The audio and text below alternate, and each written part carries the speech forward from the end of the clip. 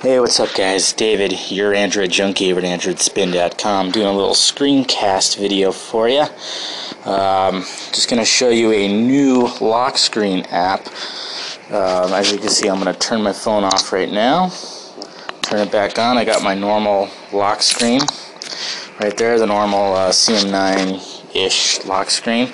But I'm going to show you Holo Locker.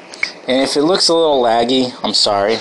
For some reason, Screencast does not like the HTC One S. I think it's because the phone is way too quick for it.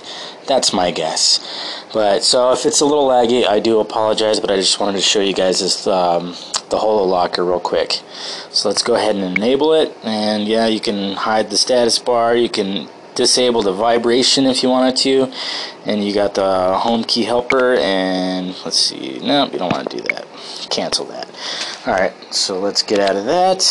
Turn off the phone. And we turn it on and so pretty! It's the Jelly Bean launcher. Now this is free in the Play Store. We just wrote a post about it. I will have a link below.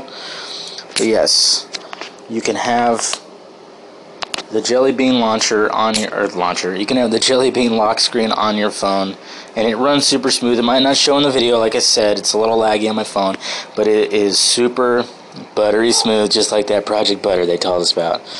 Okay, so Holo Locker, go into the Play Store, get it, try it out, let us know what you think. Again, this is David, your Android junkie over at AndroidSpin.com, and this has been a screencast of Holo Locker.